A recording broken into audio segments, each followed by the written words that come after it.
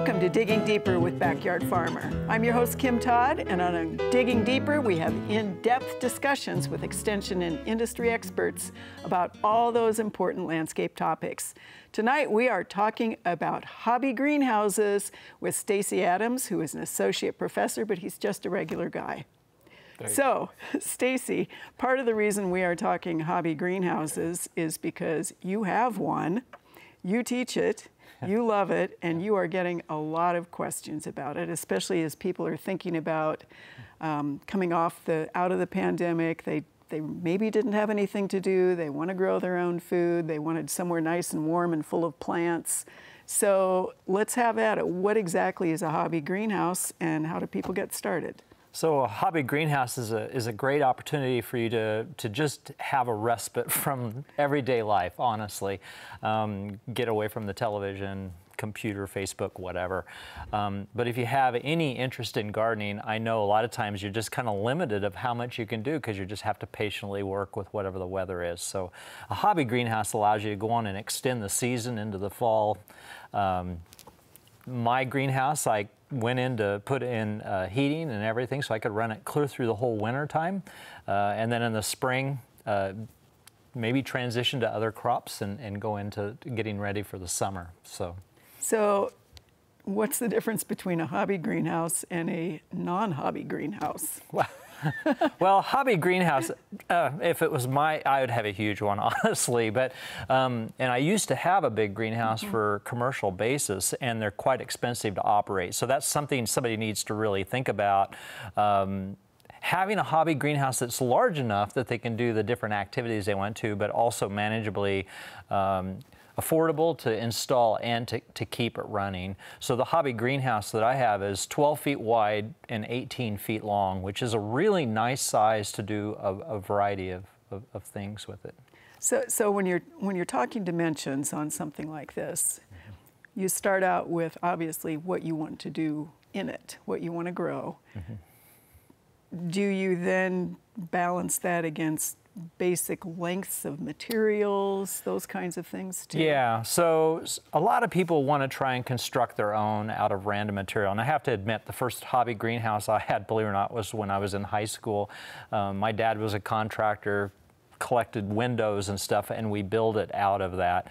But the thing you have to think about is how mechanized we're going to make the greenhouse, and then what the quality of construction is. So the better constructed units will tend to be able to manage the temperature better on the insides. So what you have to think of is we have a cube or a block, and if we can manage the temperature really well on the inside, we get to use a lot of the space. However, if it's less well constructed, has leaky things in it, then you're going to have a lot of temperature stratification that can occur in it. So I kind of think of the hobby greenhouse as maybe you kind of learn the character of it, and you could have like cool things down low, shade stuff in the back, and then you can have warm loving stuff higher up in the greenhouse.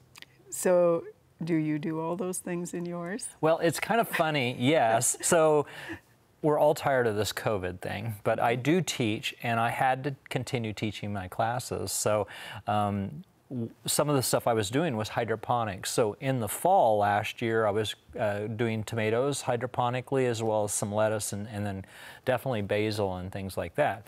And then I have a few pet plants. So I like to toy with bonsai and some foliage stuff.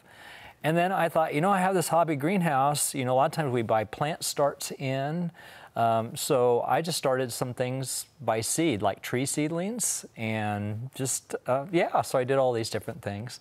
The challenge, though, was when it got really cold, and the day length. That's the other thing in Nebraska, our day length gets really short. Right. And so I had to introduce LED lighting on some of the crops because they just won't grow. There's just not enough light to make it happen. So as I said, you can keep adding things to it to make it functional.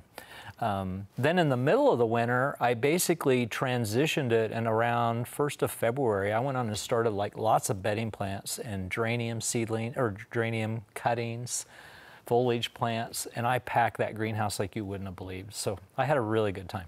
So in a 12-foot span, do you have 2 benches on the wall and 1 down the middle. Yeah, so there's a story behind the greenhouse. The one I have is 12 foot wide and 18 feet long, and you can buy these pre-sized, and this one actually, the frame was from somebody's hobby greenhouse I salvaged pieces from.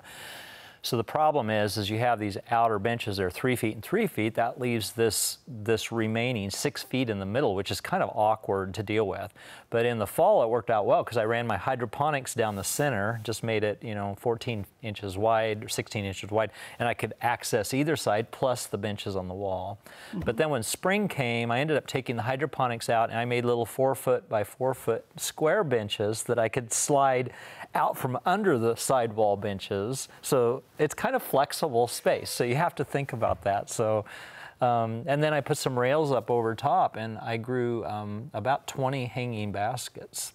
Wow. So really efficient use of the space. It was packed pretty tight. Pretty fun. And the furnace I did use is one that you can actually get from a local, like a lumber yard. It's called a garage furnace, 35,000 BTU. So even this spring when we had that minus 30 degrees Fahrenheit, I was able to keep the greenhouse at 60 degrees on the inside. Wow, so none of your plants actually bit the dust. No, I had some banana trees though, and they were larger and they were sitting on the floor, so that, as I said, that temperature stratification was a bit of a problem, and they did freeze back, but it didn't freeze the main part, so they did come out of it. So is the floor, did you pour a concrete floor? Or No, I wanted to really badly, but it was kind of like, honestly, some of the utilities were getting kind of expensive because I knew I needed water and I needed gas and electric for it. And I kind of forgoed the concrete because that was just another expense to it. And honestly, concrete is pretty much necessary on the inside. Keeps it a lot cleaner. Yeah. So is it important for people to think about orientation for a hobby greenhouse? Yes, and it's kind of weird because if you grab a book off of the shelf, I've seen them at lumber yards about greenhouses from a company that offers these things up. They talk about in our area you should be running them east to west. So typically though, commercial greenhouses, I like to run them north to south. But given the situation at my own home, I went on and put it east to west, and I've only grown plants in an east-west greenhouse one other time. That was before I moved to Nebraska, which is clear down by Oklahoma. And I hated it even down there. And I gotta admit, I really don't care for it on an east-west because what happens is I have a very hot wall on the south wall. Sure. Lots of light, and the problem is, if you think about it, when I was doing hydroponics, my tomatoes got 8 feet tall in the middle. So then everything on the north side was shaded. Shade. And that's where I ended up putting the LED lights. So if I was to do it again, and I told my wife, when I retire, I'm going to get a bigger hobby greenhouse, it will be a north-south orientation, because when the sun comes across, you get uniform light clear through as the day passes. So even if you have rows of plants, it will fairly uniformly light the whole thing. Yeah, that's really odd that they would say east to west. Yes, I should probably dig why they're saying it. You do get a lot of light, but every time I used to grow in a greenhouse commercially, because I used to grow poinsettias and chrysanthemums and easterlies, the crazy things would just go up and lean towards the light. And in all the years I've grown in north-south houses, they don't tend to do that as much. So, anyway. We want to make sure that you watch us on Facebook, you send us all of your great comments, you tell us whether we are giving you the great information that you really want. Thumbs up, of course, never thumbs down, because you're going to love everything we do, and especially if it's something that you then can apply to your own home situation.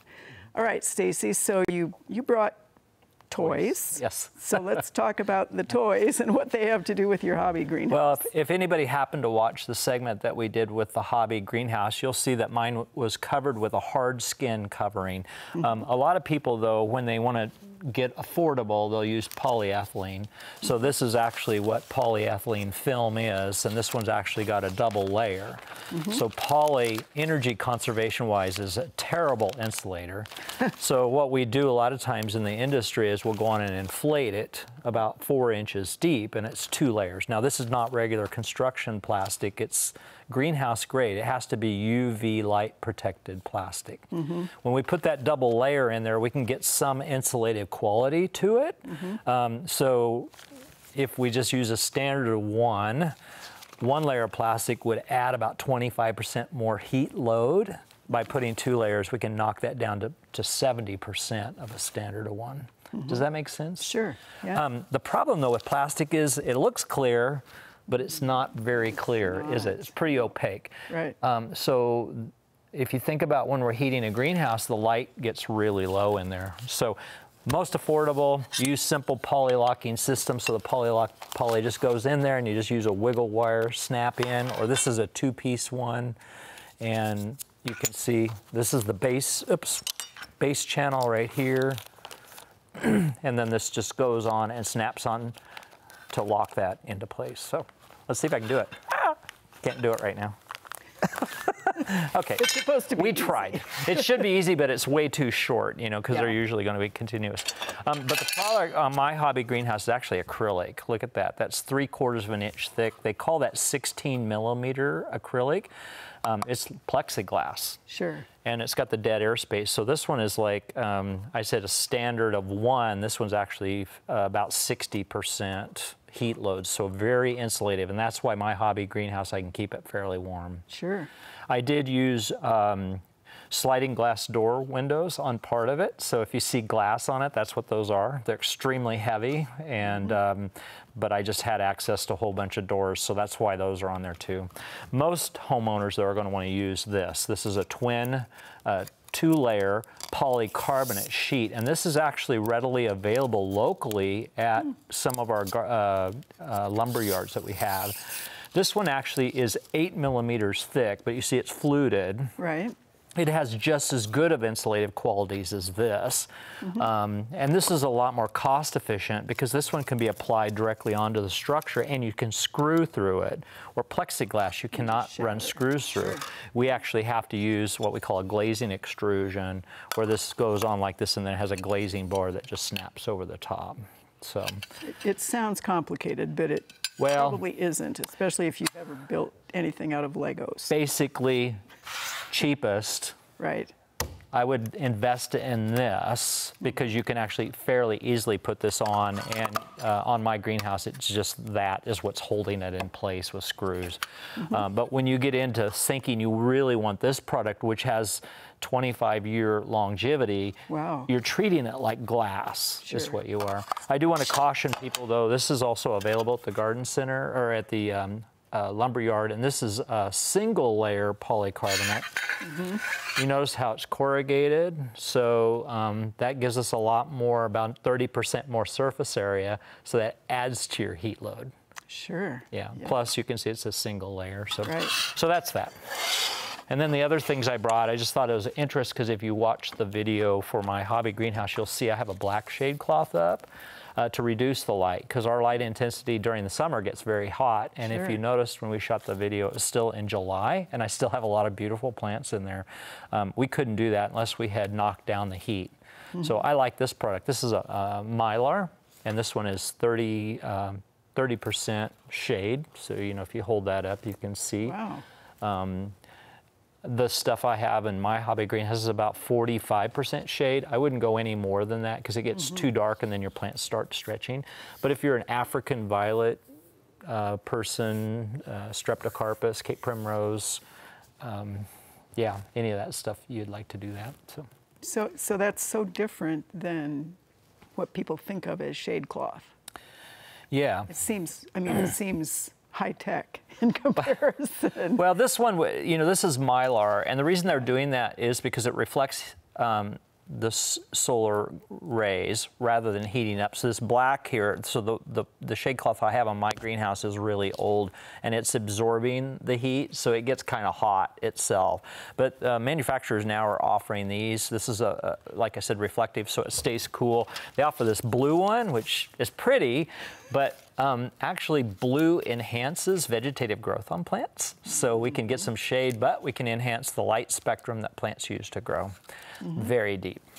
And white is available out there, which also will help reduce the light and prevent it from getting hot. So these are just some samples that a company sent me. This stuff's not inexpensive by any means, but it is one of those little investments you can add to your hobby greenhouse that you have. So, and I suppose people really wouldn't need, if they really didn't want to go to the effort of shade cloth. Right. They just don't grow things in the hobby greenhouse in the summer. Honestly, I've used old bed sheets, white. You know, they're pretty inexpensive, and you can put that up, or like muslin. And like I said, if you position plants, so in my hobby greenhouse, I have it layered where I have a shelving up high and a shelving lower. So I put the shade-loving plants underneath, and I'll put the cactus and succulents up on the very top, or geraniums, or whatever it is. So it's actually kind of fun, because it's kind of like always changing. Yeah, what you're growing and what's being exposed in there. So one more sort of really important question here, which would be water.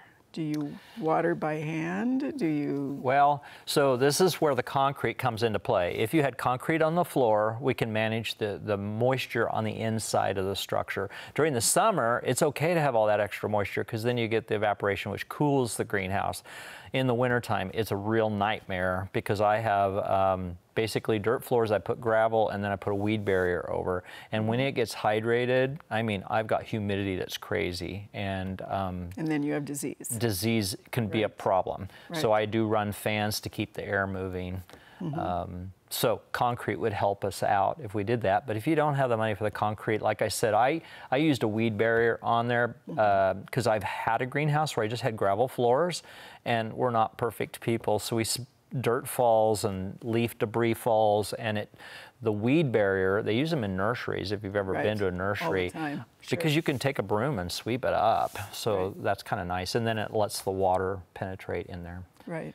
So the other thing is cooling the greenhouse. So I have my vents kind of crazy on my greenhouse, because I live out in the country on a hill, so the wind blows through. So I have vents actually on both the south side and the north side, and one on the ridge. And I can open those all up, and I get a really good airflow. And then the other thing is my potting shed. I don't know if you saw the potting shed, but that's an old plastic, one of those garden things. And I modified it and made it into a potting shed, because my hobby greenhouse is too important for growing plants. I didn't want a place to store junk. So I put the shed on there, but it's really nice because I have a workroom that I can keep all my fertilizer and stuff. And then you did talk about water. I couldn't afford to put a water line in, so I actually put a 100-gallon horse tank in under the bench and put it on the south side, so the sun can warm the water up, and I get tempered water when I water my plants. See, and those are perfect things to tell people, because in the first place, you know, it's more do-it-yourself. Right. And again, I mean, just thinking about running a water line and doing an automated system, and then probably you would not, especially since you like to fiddle around with different plants, you know, you run your line, you have everything all set. What if this one doesn't like it? And that side of the bench does. Then you're really stuck with what you want. So what would you leave our audience? We have about 1 minute. What would you leave our audience with if they're really excited and interested I think, in this? yeah, if you're really excited about something like this, you do need to really focus on building a hobby greenhouse, and you probably need to get a quality one. You could even have a contractor build one for you, just making sure that it's not constructed like a sunroom, because these are a different character. We need to have a lot of light in there, and you need to think about the spaces for the plants, have some room for you to work. But yeah, I would, and then don't try and skirt on a couple things. One is making sure you have a good quality outer covering. You do have water, and if you would like to use it in the winter, make sure you use a vented heater. So like one, yes, because some people will use an unvented heater, and one, it's not healthy for us, but two, I mean, think about plants. They're the same as humans, honestly, and they'll get crazy curling and weird stuff. So, all right. Yeah, If you're thinking about a hobby greenhouse, go on and do it. Sounds like a great idea. Unfortunately, also, that is all the time we have for Digging Deeper with Backyard Farmer. We want to say thanks to Stacy for coming in and talking to us today. We will be back next time with another in-depth discussion. Do be sure to watch Backyard Farmer live every Thursday at 7 p.m. Central on Nebraska Public Media. Thanks for digging deeper with Backyard Farmer.